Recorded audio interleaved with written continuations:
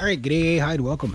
All right, I cannot believe this big beast works. I'm gonna probably try him out tomorrow, and yeah, that should be interesting. So, Manitoba maple shrubs, beware. It's a Johnson 51, RS 51. Don't know how old it is, but I got it running. Took a lot of pulling, but I got it about 2 weeks ago, a week ago. And I got it running today, so that means tomorrow I'm going to give it a test out. Now, the blade's no good, so I'm only going to use it on really, really small stuff, because I don't want to kill myself with it.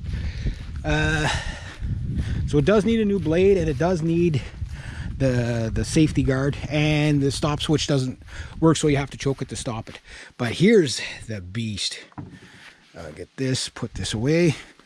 So I'll need this tomorrow for something else.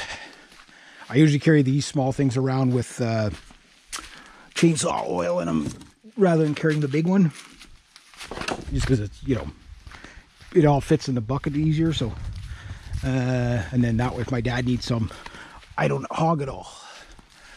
Okay, so here we go. So the mini beast, I think that's what his name is going to be, the mini beast. He's ready to go for tomorrow. He's got a full tank. He runs good. Chain doesn't seem too bad. Probably gonna stop at the Stihl place. I found one of these. I always keep these when I find them. Yeah, so I'm gonna be testing him out tomorrow on some small branches and stuff. I don't even own this thing yet. It's already going to be making me money.